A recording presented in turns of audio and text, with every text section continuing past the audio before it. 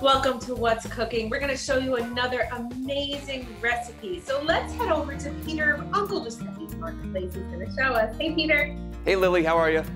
I'm good. How are you? Good. Thank you. So today we are going to make acorn squash with a pistachio and mint gremolata. You can use a serrated knife for this. It works really, really nice. And you want to treat this just like a pumpkin. Cut in half, and then we're going to scoop the seeds out. Take a spoon. Just going to scrape the inside. You can kind of follow the ribs on the squash for sizing, just like that. Perfect. So you can see we're gonna leave the skin on. It has a little crispiness to it. It comes out so delicious. All right, so olive oil, be liberal.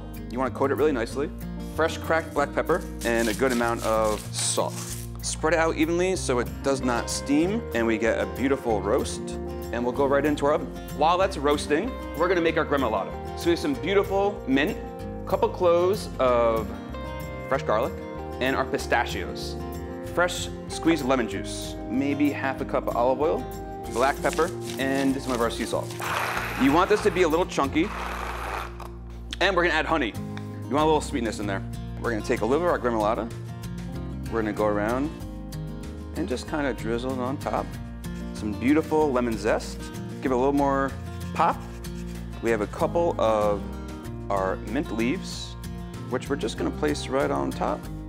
And a couple of pistachios, a little bit of texture. That's it.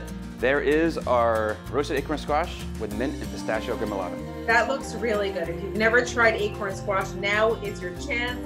For the recipe, head to our website, news12.com. You'll find it there. Peter, it looks beautiful. Thank you. Thanks, Lily. Bye.